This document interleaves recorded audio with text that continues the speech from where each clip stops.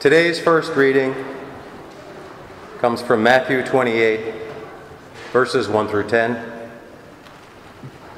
After the Sabbath, as the first day of the week was dawning, Mary Magdalene and the other Mary went to see the tomb. And suddenly there was a great earthquake, for an angel of the Lord descended from heaven, came in and rolled back the stone and sat on it. The angel's appearance was like lightning, and clothing white as snow.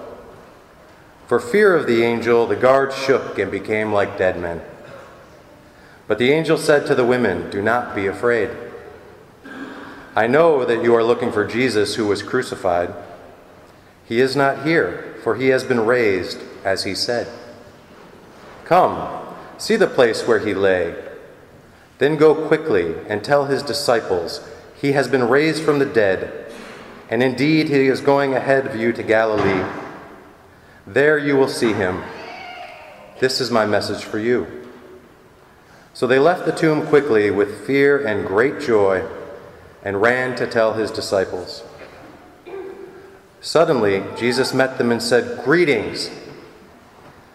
And the women came to him, took hold of his feet, and worshipped him. Then Jesus said to them, "Do not be afraid.